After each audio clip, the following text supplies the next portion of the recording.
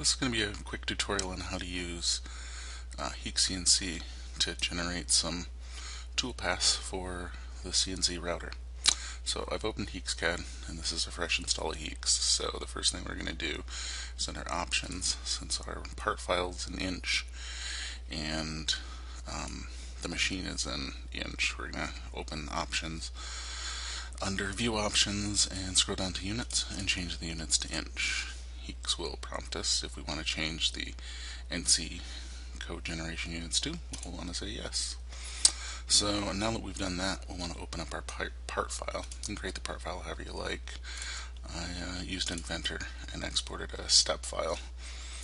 Heeks imports a number of different formats. It doesn't really matter which one you use. Step's just nice and convenient. So we're not going to save changes to the default file. So now that we've opened this, if we look at it in perspective view, you can see that the whole part file is here. And if we scroll in on the end at the origin here, you can see that I've set it up so that the part is in the positive Y direction and the positive X direction, and the Z origin sits right on the face of the part. So positive Z is up here above the part, which is what we want for the CNC mills. So the next thing we want to do, now that we've got the part imported, is go ahead and just save as the part, to save it as a Heeks file. This will be helpful. Heeks has a tendency occasionally to crash on us, so this is just a good way to get it in the right format so we can save frequently. Okay, so now, first things first, if we click on Program, we'll see that it gives us the options for the machine type to use. In this case, it's going to be HeeksCNC, because we're using the CNC router. Units for NC output is inch, and let's just double check the view units real quick to make sure those are inch. Yep, they are. Okay, and now under tools, you'll see Heeks fills this list with a bunch of tools, so we're going to shift click to select them all, and we'll just go ahead and delete them all so that they're not in our way. And then we need to create the tool that we're going to use for the operation. So we'll right click on tools and we'll select new end mill. And if we click on this end mill, we've got all the properties for the end mill. So this end mill is actually going to be a 1/4 inch router bit, so we'll set the diameter to 0.25. The other thing we'll change is the tool length offset. Since we're going to use Z touch offs for all these, we'll set the tool length offset to 0. Okay.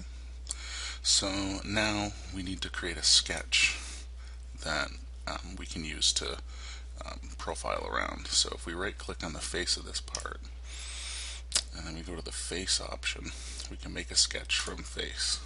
So if we scroll down here, we'll see that we can click on sketch, and now the sketch is just the outline of the part. Look at it in perspective mode again, you can see that it's just the outline. So that's what we'll want the profile operation to follow. So the profile operation is going to follow around the outside edge of the part. So we'll keep the sketch that we just created selected. We'll go to machining, add new milling operation, profile operation. Now if we click go at this point, it'll generate G-code for us and preview what's going to happen. So you can see, first of all, there's one tool path, and it's pretty high up in the plane, so probably our settings aren't quite right. But down here in output is where it'll output the G-code for the HeeksCNC post processor. So now let's click on that profile operation, and down here in properties we've got all the properties for the operation. We're going to leave auto roll on, auto roll off turned on, and I'm going to set the roll radius to 0.25, which will be the size of the part, or size of the tool bit. And then if we scroll down a little bit further, we can see where we start getting into our settings to figure out how deep this part is and how far the profile operation is going to go. So our start depth is 0. Remember, 0 is the start of the top plane of the part. So that's good. Final depth, it's going to be the full depth of the part here. So I'm going to set that to negative 0.8. This is going to be milled out of 3/4 material. So we're going to give ourselves an extra 50 thousandths or so to adjust for differences in thicknesses in 3/4 material, because it's going to be 3/4 pine, not necessarily plywood. Okay, So that's our final depth. The step down is how far down the bit will go in each step. So if we hit go to generate our G-code right now, you see it's doing many small passes. That's not exactly the best way to save the tool bit. So our step down, we're going to set to 0.2. We click go, and now see that it's doing just a few profile operations to get down to the full depth. It should be 4. Yep, 1, 2, 3, 4. Yep. Horizontal feed rate, there's a bit of a science to generating feed rates and all that stuff, but for now we're just going to set this at 50 for the horizontal feed rate and 4 for vertical feed rate. Okay, so click go again, everything's good, we've got our G-code right here. So this will do our profile pass around, but what would be nice is if we did a quick pass to cut everything out, and then we followed it up with a pass that'll run at a slower feed rate and actually do a nice finish on the part. So to do that, we can select do finishing pass, and then we've got our finishing feed rate and options and things like that. So I'm going to set the finishing feed rate to 18. I'm going to set the finishing cut mode to be climb. So climb milling is going to go clockwise around the part rather than counterclockwise around the part. So finishing step down, I'm going to set that at 0.8 so that we step fully down in one pass, so that our finishing pass is a single pass. And then clearance height for both of these operations, I'm going to set at 0.1, because it doesn't actually need to be much higher than that, and same thing for the rapid safety space. Okay, now if we generate our G-code again, notice that not much has changed because the cut operation and the finishing operation are going on the same profile. So there's actually 2 passes down here that we can't see because they run on top of each other. So we'd like the first cut operation to leave some extra material so that the finishing operation actually has something to cut off and trim the part to the correct size. So under the profile operation, under offset extra, we'll see that we're going to set that to 0.1. If we regenerate our code, now what's happening is that the first cut operations are offset by 0.1 inch on the outside of the part, so that our finishing operation now sits fully at the full dimension of the part. So that's a good setup so far. One of the problems we're going to have, though, is that because this is being milled out of a larger piece of material, the larger piece of material will be anchored down to the spoil board of the machine. It means that this part can flop around as soon as the cut's gone all the way around.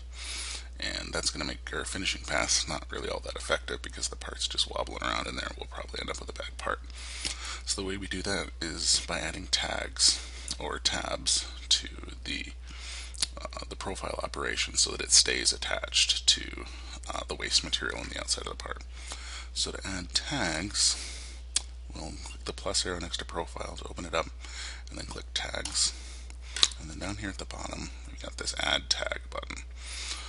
So we're going to switch to the top view of the part so we can do this more easily.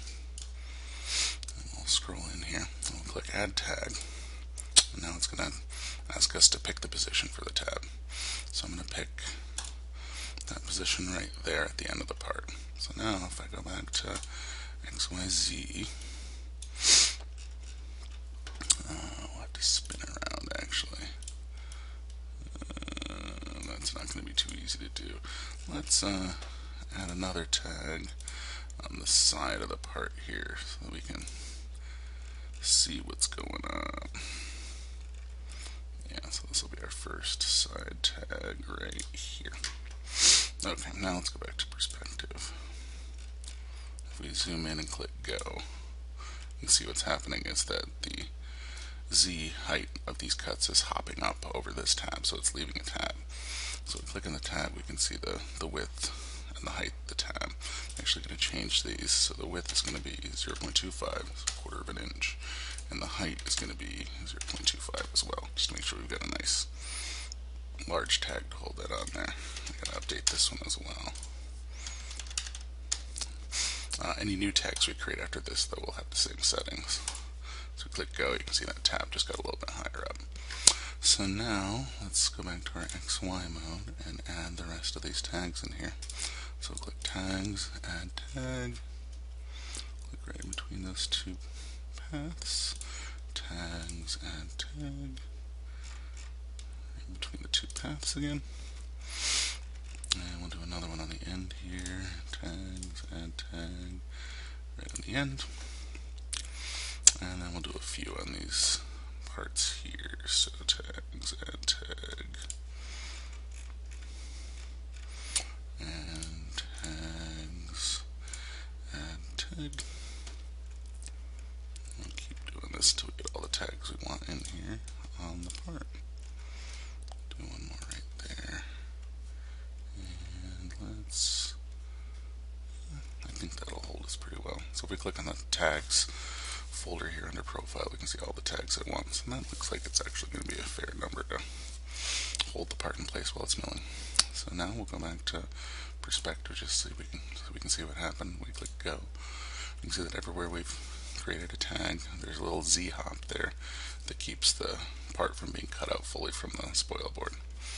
So this part's pretty much ready to save the code generation, but because of how the part got drawn, if we look closely, the green lines are actually G1 commands or G2 or G3 commands, so these are actually cut paths. The red line here is a rapid, so it's a G0. And you'll notice right at the beginning we're doing a pretty major rapid all the way to the end, and there's where our roll on and roll off is. And that's not really overly convenient because the machine's going to traverse all the way down there to start the cut, when really, why doesn't it just start right there? So we go back to the profile operation. If we click on the properties of the profile operation under use start point, we'll check that, and the start point's already set at 0, 0, 0, so we don't even need to change that. But now if we hit go, notice that the roll on and roll off are right here at the origin point of the part. So that's pretty much all it takes to create the profile, or the G-code for the part. So go is generated this, we can save this however we want. And then if we go to machining, save NC file, let us save it to a file that we can then transfer over to the Linux CNC machine to run the mill.